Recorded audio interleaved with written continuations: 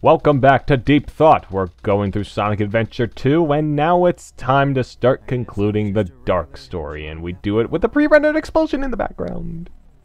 That looked the shit in 2001. Hold on, didn't Sonic blow up in an earlier cutscene? And was that just Sonic blowing up again? I think it was like just a multi-take sort of thing. Like, this might be what was going on from where Shadow was. I'm not entirely sure. Yeah, God. I feel like he's just gonna go cross-eyed at any minute, and his pupils are just gonna come into contact and then form into one. Yeah, they're gonna swap which side switch. I'm actually the Biohawk. Yeah. God. This is the part where, I mean, as if it isn't already obvious, the story kind of started legitimately, legitimately confusing me. Yeah, I get the story because the number of times I've played this game start to finish is probably in triple figures at this point, but it is a little bit all over the place. And there we see a slight glimpse of the prototype, and that's about it. That's what I was talking about in the last part. I was Yeah. Like, it's, Shadow isn't actually the ultimate life form, but he kept getting referred to as the ultimate life form, especially in last story. But, oh no, there's actually a prototype for the ultimate life form, and, my head hurts. What's the prototype of the ultimate life form? My ultimate life form is ultimater than your life form. Yes, it's more ultimate than it'll ever be. No, I have more power. No, I have more power than you. Yeah, and then there's this whole thing where, oh yeah, you might not even be the real Shadow. So, and I'll talk about it later, because, I mean, there's still the whole thing we have to address of Shadow at the end of this game, and then the continuation of this series from then.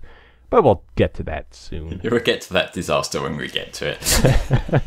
Alright, the last stage of the Dark story, Final Chase. It's like Final Rush, but less interesting to me. I know I said before something along the lines of I prefer this to Final Rush, but no.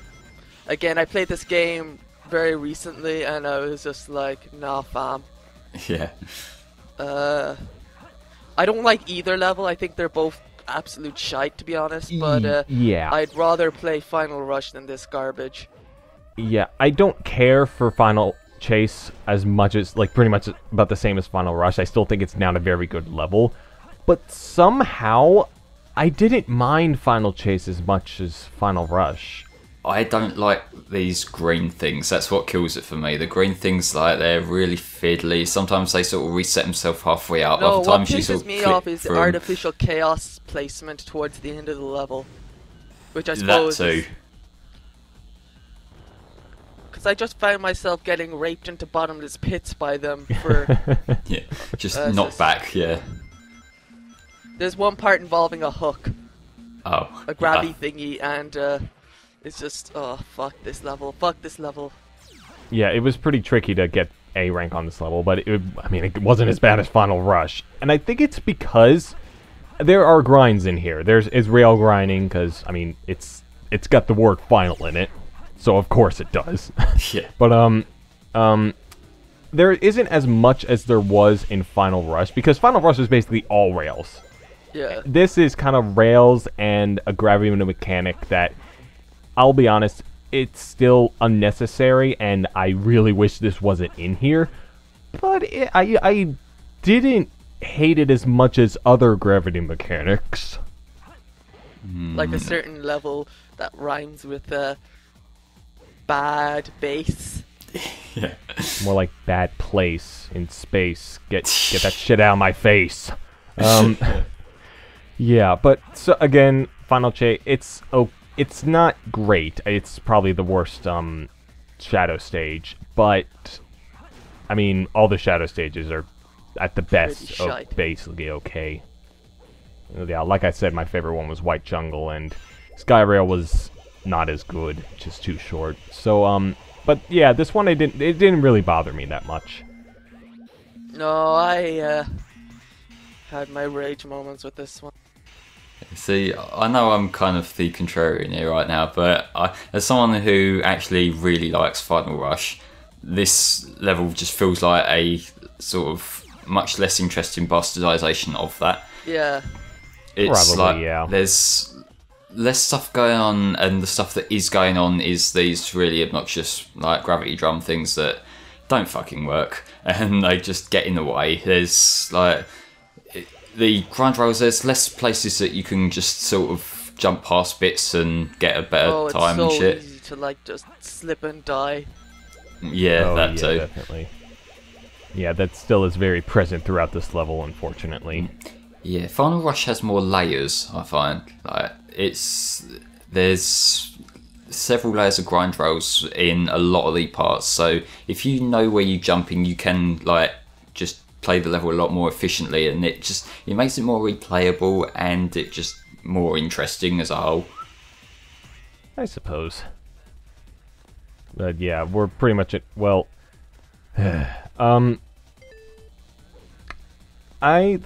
the gravity mechanic, like I said, the gravity mechanics in here, I didn't really mind them that much. And except for these last couple parts towards the end, and some parts in the beginning, I did my best to kind of avoid having to deal with those whole things. Because there are some parts where you can kind of jump to the top of them, and that could easily have killed you, and that's part of the trouble.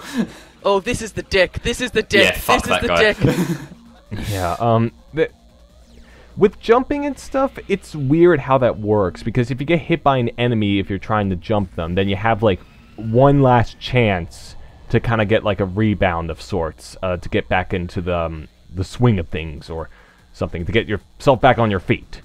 Now, this rundown section here, so to cut you off, is a case of just keep holding down and hope that you don't get stuck between where two of the things join, because then that can happen to you, and then the meteors hit you. How did you survive that? You lucky I got skills, prick. brah. I got skills. If that was me, I would have died. Yeah. Still, again, not that great of a level. I wish that gravity mechanic was scrapped completely. I wish it would just go away. But it's over, and we never have to deal with it again. Until next time I play the game, which probably won't be long, knowing me. Yeah. Oh, it's this cutscene again. Yeah, another familiar cutscene. I really do like this dialogue. I think it is actually pretty well written. Like, it's a very good build up to the boss fight. Which, is pretty much the same thing as the last final Shadow versus Sonic boss fight. And by that, I mean, I don't know what to do. It just, you spam him and Spin he dash dies. him for the first 3 hits. Then, I know the tornado's a pain in the ass to dodge, but it's kind of just like, then you basically have to stand still then after the first 3 hits, wait for him to do his attack, or kind of just stay behind him a little bit. Yeah, Just well, keep I mean, moving. they work, but they're so inconsistent in the way that they work that it just makes me frustrated. Like, it gives me the impression that, no, this is not what you're actually supposed to do. You're actually supposed to do this. And, God, yeah, I still don't like this boss fight. See, I usually spam homing attacks for at least the first few hits, and that just sort of wears him down, and after that, yeah, I'll just keep on. After that, he won't like be susceptible to it unless he's weak after doing an attack. Unless I find that if you properly mash, then it normally breaks through them. Again, that's a little bit hit and miss, but you know, it does the job eventually. Yeah, and there's just the whole thing when a character falls behind in this fight, they use Chaos Control to kind of get back in front of you. I know how that would easily work for Shadow because he's so experienced with it, or I guess I'm gonna say that very loosely. But Sonic has that that fake ass Chaos Emerald that he's gonna use to destroy the whole cannon. How does this work very consistently? Because, I mean, you saw that cutscene before in Hero Story where he got really weak after using Chaos Control to save himself from the capsule. Now he's suddenly able to just do it. Yeah, it's just weird. Yeah. Just, God. I'll use your chaos control. I don't even finish the line. God bless this sound direction. Yeah. There's also something I feel the need to point out as well. Those stars in the background, in the space levels, like Eternal Engine and Well, Lost those Colony stars don't and- twinkle and the moon doesn't shine, so... Yeah, exactly. It's basically a JPEG. A giant-ass JPEG. Yeah. Very stressed JPEG. To be fair, it's probably more of a bitmap or something like that. Yeah, I don't know. It looks very, like, stretched and shit. Yeah. Yeah. When you notice that, you really do truly realize that you are basically in a room that's not really space. Yeah. This is the space room of the Ark. Yeah, exactly. And after that fight, what do we get? Do we get anything more with Sonic and Shadow? Nope. Eggman goes to the laser. You're so threatening, Eggman. It's the Empire of Eggman, and he throws it in there. What if that missed? Would have thrown to the bottom of the pit, and it would have ruined your plans. God, he's such an idiot. Yeah. It's... I think this is more of a proper lead into the final story. Yeah. I suppose. It's a nice little cliffhanger, I guess. And now as the credits roll and we've kind of run out of things to talk about, I'll think of something. Alright, both of you two. All 6 characters, rank them from best to worst in terms of stages. The stages they're in. Will I go first? Yeah, go on, Mia. Yeah. Okay, best to worst. Best, Sonic, then Sonic, this is going to be controversial, but then Knuckles, then Eggman, then, fuck. That's 3. Who are the other characters? I think we're actually highlighting a problem in itself here. Tails. Yeah.